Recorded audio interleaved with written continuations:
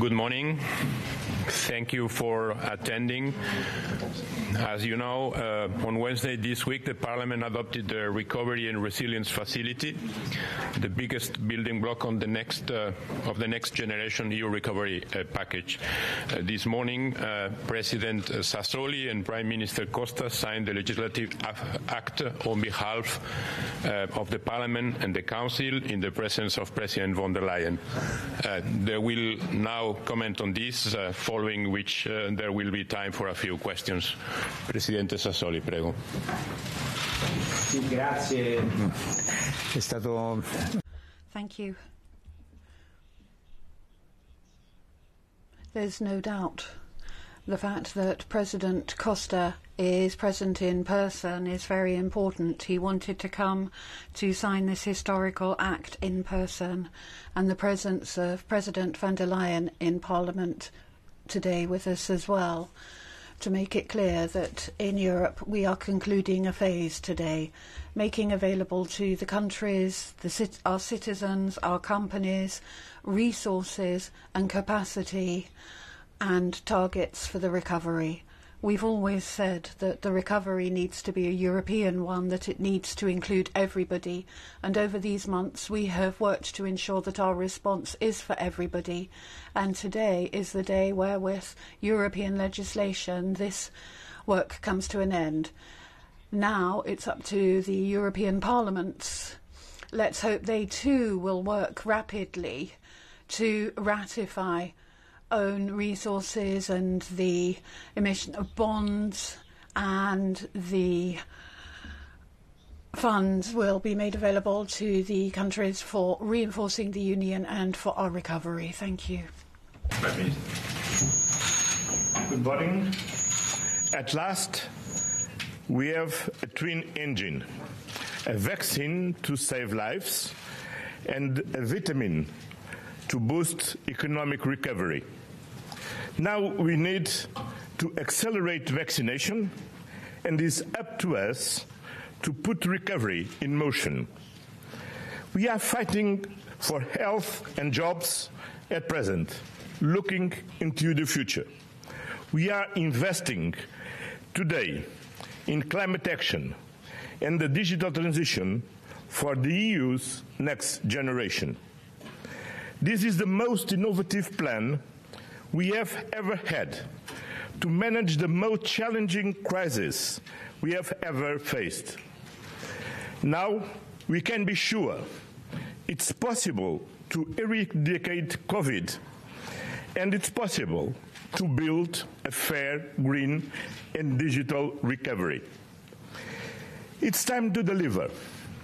Member States must conclude the ongoing process of ratification of the own resources decision.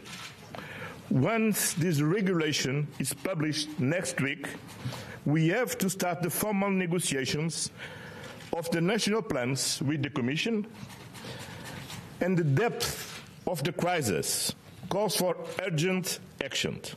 We must take up the ambition of having the first plans approved by the end of April. What our citizens expect from us are concrete results: jobs, prosperity, well-being. We must all rise to the bold, unprecedented and ambitious political initiative which brought together the Commission, the Parliament and the Council. We cannot afford to waste more time. We cannot afford to fail our citizens. So, let's deliver. Yes, thank you very much.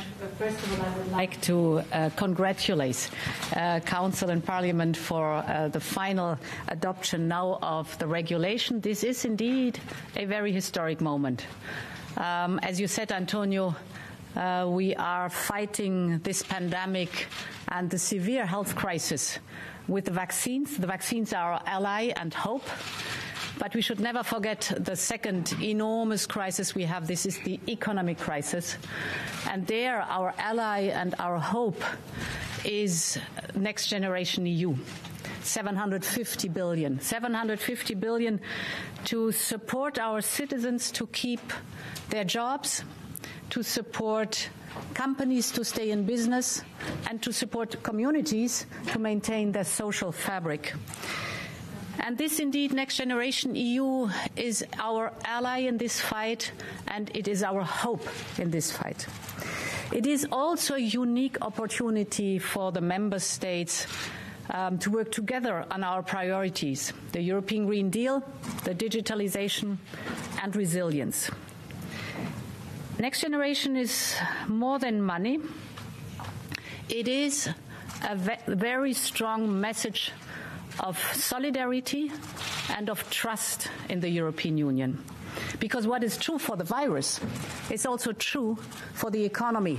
No member state on its own would have been possible to master this economic crisis just on its own and alone, because our single market is so deeply integrated that we have to join forces.